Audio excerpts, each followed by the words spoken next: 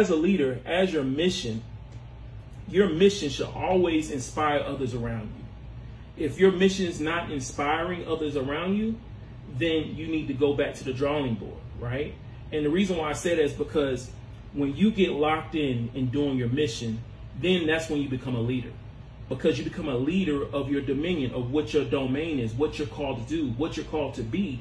And that's where people struggle at. Because until you find that do mentality, that be mentality, that have mentality, then when it comes to community leadership, when it comes to organizational leadership, you will always struggle because you don't know your identity yet. And so that's why I went around and tried to ask everybody what their mission was. And you have to be honest with yourself. Do you feel that you really know your mission? And if not, it's okay, but let's start on the road to get into the path of knowing what your true mission is, what your true calling is. Because in the end, when the sooner you can refine that, the sooner you can focus in on that, the more you can accomplish. Okay?